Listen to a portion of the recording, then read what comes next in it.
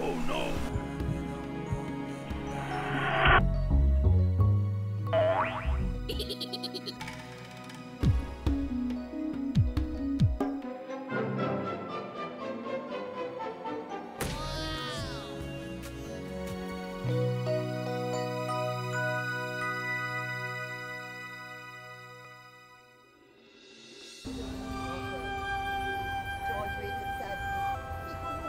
Once upon a time, from the beginning of time itself, these words have spelt magic. Perhaps because stories epitomize human creativity. They not only reflect the many nuances of life as experienced by us every day, but also, more importantly, the awe-inspiring, limitless fantasies as imagined by the human brain. From the simplicity of grandma's tales to the intricacies of digital storytelling, human creativity has indeed traveled a long way.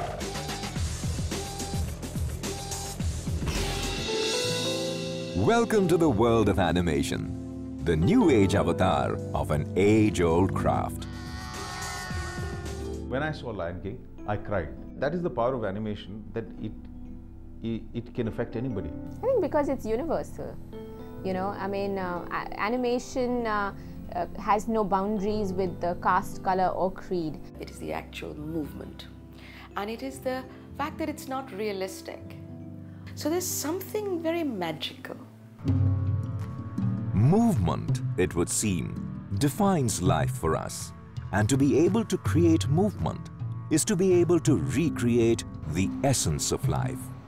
The way a human being walks, the way a leaf falls off the tree, the way a deer runs. Look at our hands, our fingers, you know, all these are very beautiful movements. Be it art, ritual, legend or myth, this seemingly obsessive human urge to breathe life into inanimate creations and make them move has been and still is all-pervasive. Especially when it involves telling a good story in a manner as real to life as possible. The third is actually narrating. It's almost like without technology, you're trying to do an animated film, because there are pictures out there and there's a man with a lantern. He's reciting a story and taking you from picture to picture. So he's actually trying to show you a movie. Today, when we see the early expressions of such creativity, they do seem quaint. But at that moment in time, they must have seemed a miracle. Just as these images are for us, the magic of our times. Animation itself has a lot to do with technique, because we are not exactly doing purely only dealing with art right now, because what goes behind is a lot of technologies. Till the last frame, till the final render is done, you would not know how the film is going to look like. We've come to learn to use technology just like it's a tool. It's like how people used pencils, you know, 50 years ago, 100 years ago. So we use computers in that way today. And we've stopped thinking of technology as being a barrier to doing work. I'm only reined in by my imagination. Magic or technology, call it what you will, but essentially animation celebrates the coming together of human creativity and technological ingenuity to create rich entertainment experiences for everybody. And India, though a relative latecomer to this exciting process, finds herself occupying significant space on the world stage. The growth in the last 8 to 10 years has been quite astonishing. We now have more than half a dozen animation channels in India. We have movies being made like Hanuman and follow-ups to that. We are one of the largest exporters of animation as a service business to the world market. Some of the best recognized computer animation on US TV and European TV is done right here in India. French kids can find Mickey Doe, Iron Man, Pinky and Perky Show, and they will soon find Little Prince. And we find it very good that French expert and Indian expert of animation work together to make happen those fantastic works. According to industry figures, the animation industry in India today is worth $500 million and growing at an impressive 22%. Indian population is actually a naturally very creative population, and that creativity you've seen through thousands of years of culture, and so it's only natural for that creativity to want to express itself through technology. And India puts out, as far as our numbers tell us, more animators per year than any other country in the world. There is something that nobody has ever been able to describe, is the natural way in which Indians take to computers. It is something in the DNA that begins to become interesting across many different industries. Animation is no different. Indians have got a hunger to improve on things, to understand the world, universal or global sensitivities. You need to know English, and we have that. That's a big strength for India. The relatively new kid on the block, the gaming industry, is worth $170 million with an annual growth rate of 49%. You're going to see $100 billion in the global animation market in about 2012. In India, we are still going to land up at about $1 billion if we hit our targets in 2012. And I think that just describes the headroom and the opportunity. It's not just the big companies that are making it, it's also the small companies who are going global and making a mark. I think they realize that the global distributed model of development is the way of the future. The wonderful thing about the outsourcing model is that the companies basically get paid for going up the learning curve. India just has a very strong work ethic, and it always has, and it's just the nature of the culture. And it has a fairly strong client service ethic also. And so as a result, that really played into our ability to deliver to clients. Even though India at the moment occupies a mere 1% of the world's space in figures, most names in the end credits of any successful international animation work are Indian. Because either part of it or all of it has been made in India by Indians. Either as a partner or as a supplier, and we do A to Z, the entire production, and the creative production, technical production, everything. We have evolved along with the technology and with the talent pool. Even within the last 10 years, Mickey Mouse has been animated in India. So India is a huge asset, and it's a tremendous financial and creative advantage for the West. We got the head of France Television, the head of UK Television, the head of Nickelodeon, the head of Cartoon Network, all attending for basically to pay homage to the great work coming out of DQ. Today, studios across India are creating work for nearly all international majors. But in what is unique to the Indian experience, in just a short while, most of those who started out a decade ago are now busy embarking on their own creative journeys.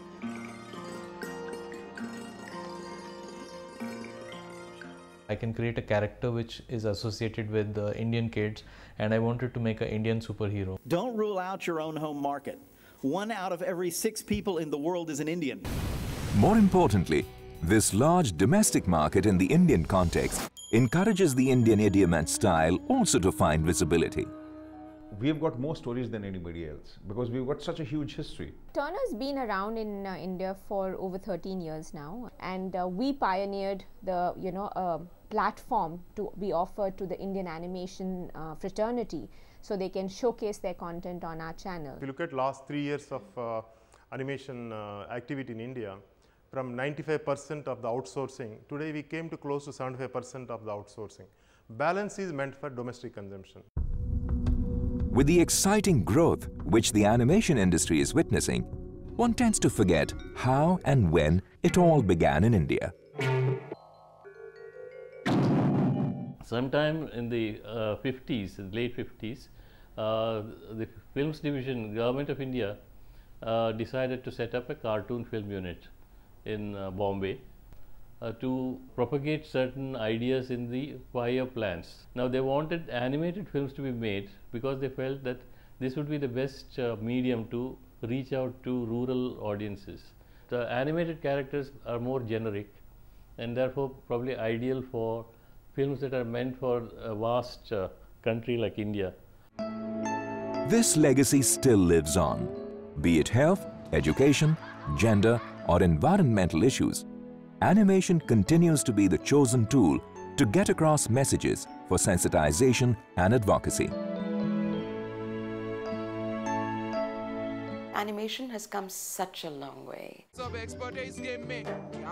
As we see these moving, laughing, colorful images, it does seem impossible that somewhere a human hand with a simple pencil drew the first sketch which gave birth to them.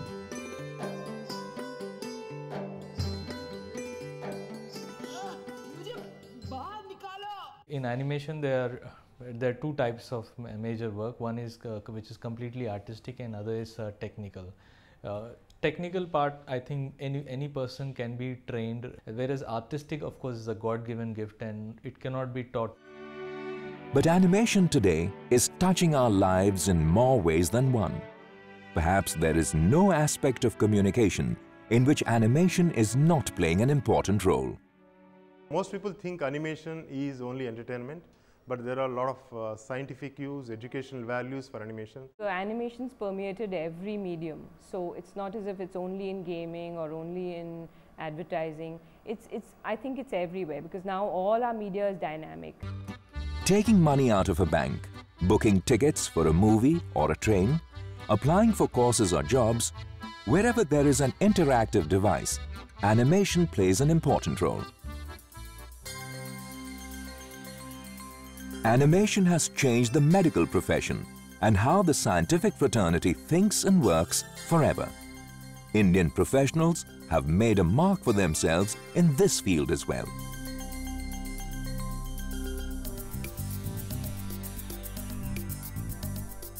We probably place ourselves in the top quartile of medical graphics companies worldwide, and we constantly win business based on the strength of our graphics. Human activity has over time irrevocably impacted the environment. But now, with the help of animated simulation models, satellite imaging, etc., we can accurately assess the impact of anthropogenic activities on the environment.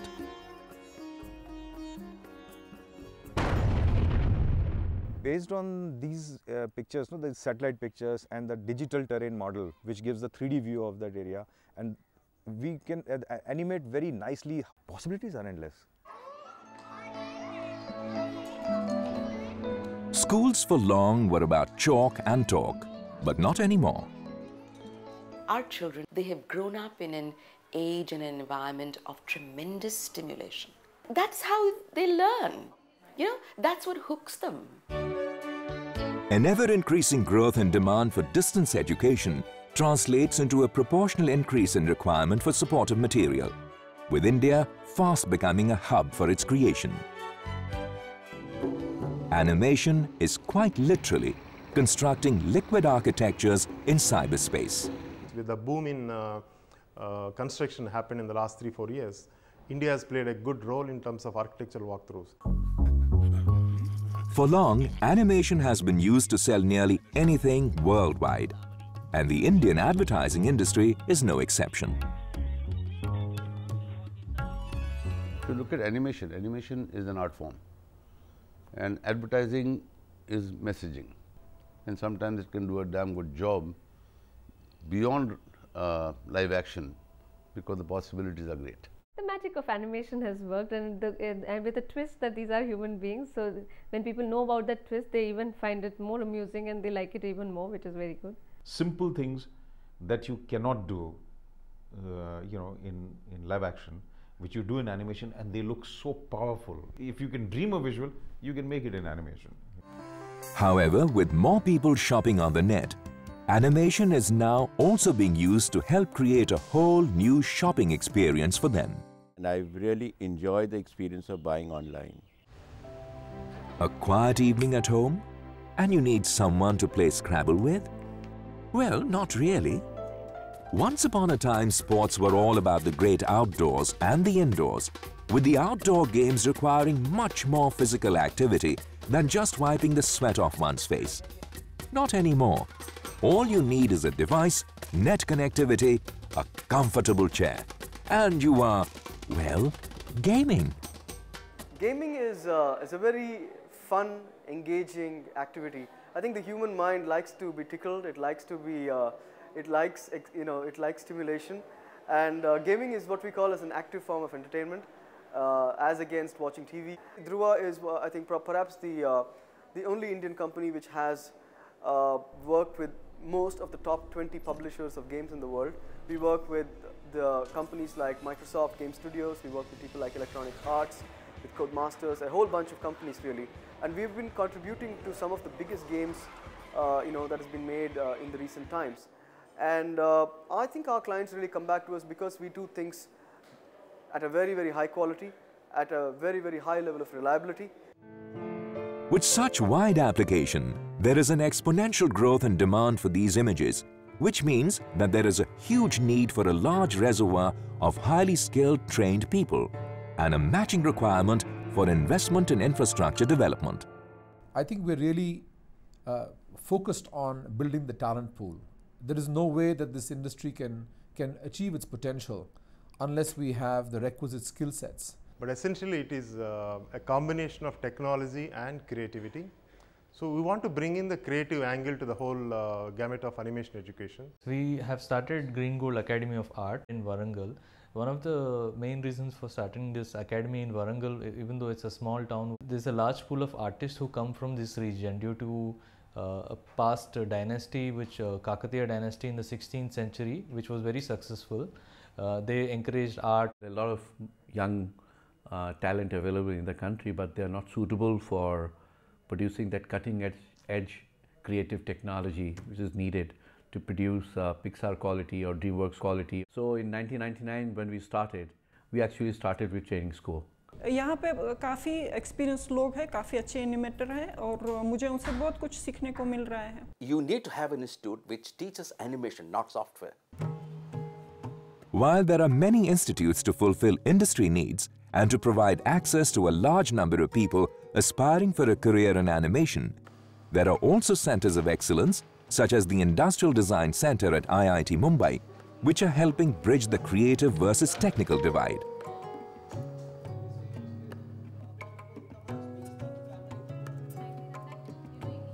The thrust here is to teach the basics of animation, the core aspects of animation, what is movement, what is timing, what is animation really all about. It's all about organizing of space and time and really understanding the essence. And I think then the tool becomes a secondary aspect, and we look at it like that. We're trying to push students to look at animation as a strength that they can develop without really being bogged down by a tool. You put your own thoughts, your expression, your emotions into it, and it's like you breathe life into something, and it's a wonderful experience.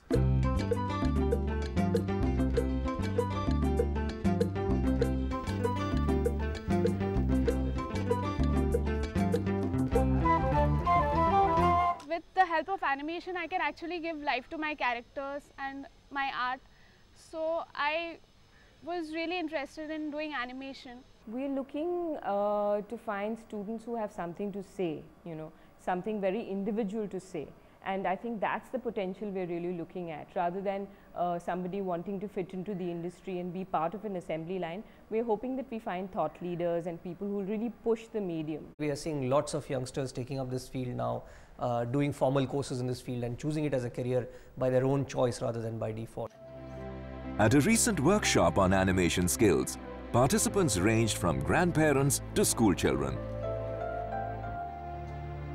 It would seem today in India, it is not just about pursuing a profession in animation, but there is a huge interest in learning animation for a creative high. एक चीज़ मेरे हाथ में है जिसे मैं अपने तरह से बना सकता हूँ, सोच सकता हूँ, उसके साथ खेल सकता हूँ, वो मेरा अपना है. Which brings us back to the basics. When we discuss the animation industry, is what you have to say more important or how you say it more important? Point which we believe in completely is that what makes a product commercially successful is the story. You know, and if you don't have a good story which connects with the audience, you really have lost the plot. Be the best when it comes to craft, but don't start without a story.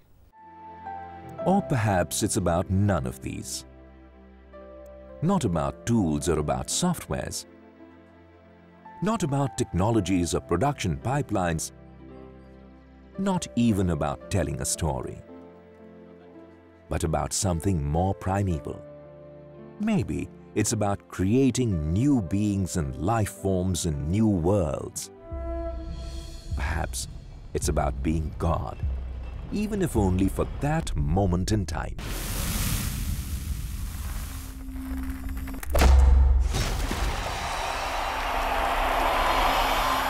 Yes, it's a bit presumptuous to say, but it's almost like playing God, you know, in the sense because you're placing you're creating a world. That's what you do when you make an animation film. You're building an entire world, and the challenge for all animators and filmmakers is to make a world that is believable.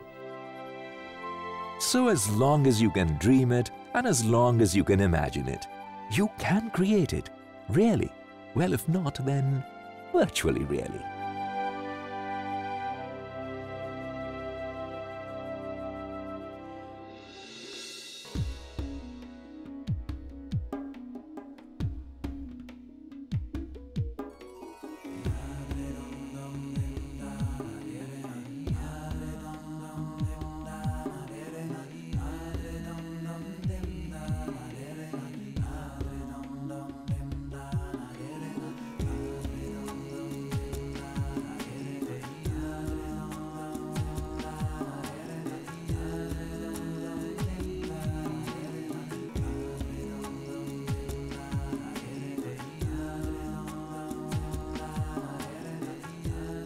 I really must compliment my brain. Brain, good job. Thank you.